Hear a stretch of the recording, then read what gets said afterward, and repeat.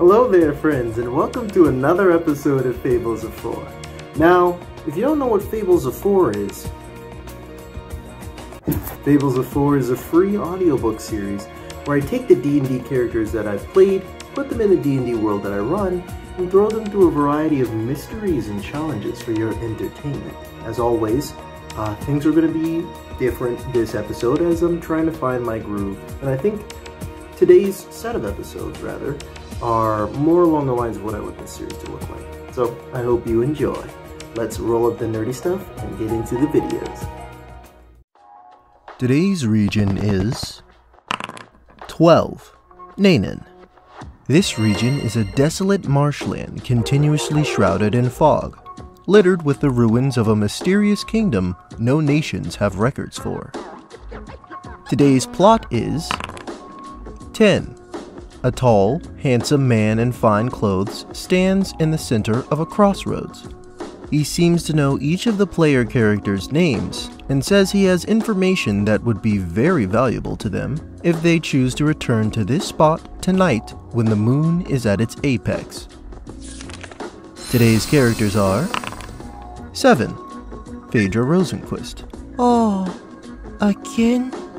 Phaedra is a pale-skinned elf girl with short blonde hair in buns and green-brown heterochromia. She is short and muscular, wearing fishing and traveling clothes. 2. Cross Examen. Here we go! Cross is a brown-skinned human boy with spiked brown hair and gray eyes. He is muscular and of average height, wearing casual clothes under a thick breastplate. 12. Trixie Starr. Ooh, good choice. Trixie is a young, pink-skinned tiefling woman with white hair and green eyes. She is slightly tall and curvaceous, wearing a heart-themed leotard. 2. Automatic. Quinn Breezily. Oh, didn't I just go last time? Quinn is a blue-skinned Air Genasi woman with long, curly white hair and purple eyes. She is of average height and build, wearing a vibrant circus outfit and striped socks. Now let's discover the Man of the Mists.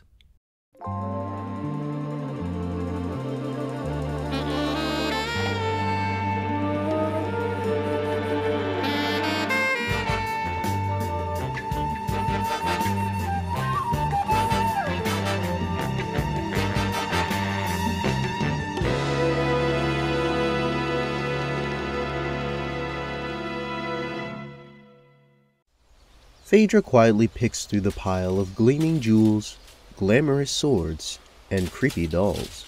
Behind her, the boat hovers gently in the Marsh River. Trixie is sitting on a cushion on top of a dry rock, filing her nails. Cross stomps around angrily, kicking the marshy ground every now and then. You're a freaking butt-face, dude! And you're stupid. So is your hair. What's stupid is that you won't let me look at the cool haunted stuff with Phaedra. Because Phaedra's 40 and you're like 12. Am not! Listen, twerp. Either you shut up and let her do her thing, or we're not going to Maleshador. No! I want to see the volcanoes! You said we would after this. I said we would after the Cord Cathedral grand opening tonight. Don't worry, you'll love it. There will be lots of wrestling and macho stuff for you, and like candy, I think.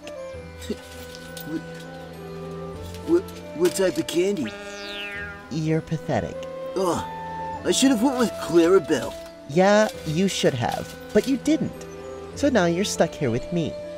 Close your mouth and be a good boy, or you're walking to Maleshador by yourself. Cross waits until Trixie's back is turned and makes a face at her. Phaedra lets out a surprised noise and holds up a skeleton arm, whose fingers are still greedily clasped around a glowing sapphire. Phylactery? Trixie frowns. No, babe. I don't think that's it. Phaedra immediately puts it down and picks up a cracked glass dome fastened to a gold plate. Trapped inside is an opalescent feather, long and delicate, suspended midair and spasming violently. Phylactery? I thought Clarabelle said it was supposed to be a box? Maybe look for like a treasure chest or something. Phaedra tosses the glass dome aside, and, oddly, it doesn't shatter. The next thing she picks up is a large golden medal, pleasantly warm, with the icon of a meat pie grafted onto it. It smells of freshly baked pie crust. She glances at Trixie, who is pinning her with a green eye. No. Drop it. But what if it tastes good?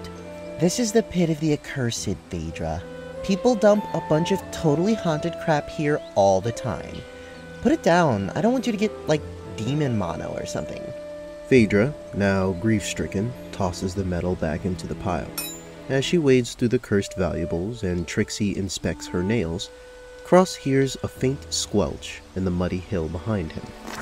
He turns, and emerging from the ever-present fog is a strange woman in strange clothes and very muddy socks. Yo, who's there? Trixie and Phaedra turn to see the guest as well. Hello, yes. I am Quinn. Are you all, by any chance, Phaedra and her group? The trio look at one another, bewildered. Who's asking? It's the silliest thing. I was walking to the marsh when suddenly I spotted this man. Very friendly bloke, quite handsome.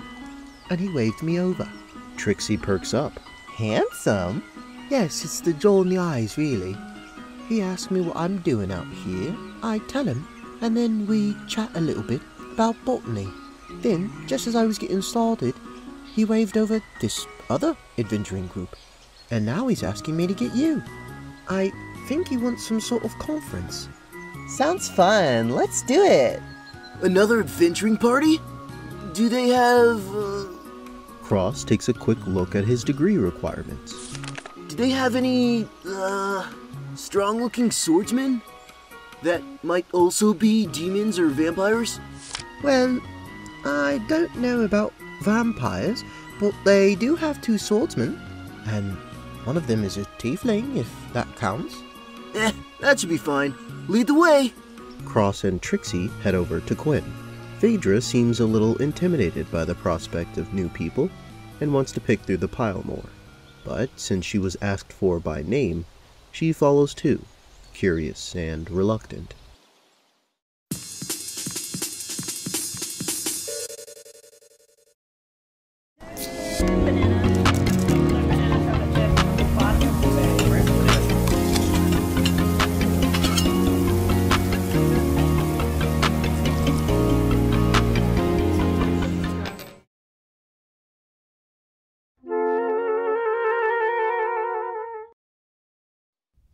A group of 5 waits at the top of the hill. There are 2 individuals carrying swords on their hips, as promised, alongside a figure in a starry coat, a man in fine clothing, and a young woman with a drum on her travel pack. A thrill of recognition jets up Phaedra's back, and she steals a series of uncertain glances at the young woman with the drum. She is a shorter human, with fair skin, long red hair, and gray eyes. Along with a pair of muddy boots, she has on a corset, a clean shirt dress, and riding trousers. Golden hoops dangle from her ears. She spots Phaedra and gives her a friendly wave, which the elf returns with less shyness than before. Ah, yes. I figured you two would be happy to see one another again. The man speaking is a tall, handsome, half-elf man, tan and well-built, with gray pants and high black boots. His dark, silver-streaked hair droops down the shoulders of his tunic, whose front has been left undone. There is an easiness to his demeanor and an exotic comfort in his smiling blue eyes. Before that, you there! Cross points at the red, round-cheeked tiefling with tiny horns poking up from her brown hair. She is wearing a short cape, leather armor, and a breastplate, with a sword on one hip and a tattered shield on the other. Oh? Yes? Me? You any good with that sword? Fun question. Why do you ask? I'm Gross Examen, and I have to defeat a master swordsman and a demon in order to become a Bladeworks Grandmaster. I'm here to take out 2 stones with 1 bird. That sounds fun. I can spar you. Sure. But I think this man will want to talk to us first. The other swordsman of the group, a stout halfling man with blonde sideburns and silver ear piercings, shoots Cross a dirty look. The tattoo spiraling down his arm pulses a faint green once, and his brown eyes do the same. Despite having no armor or shield, he puts a hand on his own sword. Don't get the wrong idea about us either. We're not your friends. Let's not jump to conclusions. Perhaps you can all be friends, should you humor me with but a few minutes of your time. I'm willing to give you as much time as you need. I'm Trixie, by the way. She puts out a hand for a shake, but he takes it and kisses the back. A pleasure, Trixie. I am Tepplesoft. Nice name. So, Tepplesoft, how did you know my name earlier? I'm still a little freaked out about that. I know all your names. That is one of my many abilities. Like hell you do. Tepplesoft gives the swordsman a patronizing smile. Of your group, Raced, we have Bria, your musician, Freely, your caster, and, as I have already mentioned, Esphere. This second group is comprised of Phaedra, Cross, and the lovely Trixie. Quen here was just a passerby until a few moments ago. The final figure of the opposing group, a tall individual in wizard robes seemingly spun from the night sky itself, gives a curious frown. They have raven black hair and caramel skin, with a translucent crystal feather tucked behind one ear. Their black eyes, rimmed with blue mascara, are full of confusion. I thought this region was supposed to be barely inhabited. The fact that there's so many of us here makes me think you gathered us for something. Perhaps I have, perhaps it was fate. All I wish to do is give you one simple thing. Information. The various groups look at one another. Information? Information. You've certainly caught my interest, but information is rarely free. I've learned that much. What is your price? There is a small cost. Waiting. You return here when the moon is at its apex. Only then will I have enough arcane power to tell you of your futures. Ooh, fortune teller. How cool! You can see the future? Will I ever become a Bladeworks Grandmaster? Or get any taller? Will you ever shut up? I can do more than see the future. I can give you relevant and helpful information. All I need is the light of the moon to fuel me. Oh, sorry. As much as I'd like to stick around and have you teach me a few things, my group and I will need to leave soon. We've got something super important to be at tonight. But maybe after, if you're still here, I could swing by. Ah, but Trixie, the grand opening of the Cord Cathedral is one of the central reasons I want to talk to you. There's a big secret around the whole thing that you ought to know. Secret? Don't be shy, you can share. All in due time. And all you want is to tell us information? Nothing else? Tepplesoft frowns. Not exactly. I will need your help freely, privately, with a tricky and rather embarrassing arcane problem. It's about transmutative integrals, if you're familiar. I suppose you should consider the information I give you in return as payment. It would be rather challenging, however, so if you cannot help, that is understandable. The wizard smirks. Problems typically just need a fresh set of eyes, I've learned. Sure, I'll give it a look for you. Transmutation is my forte, in fact.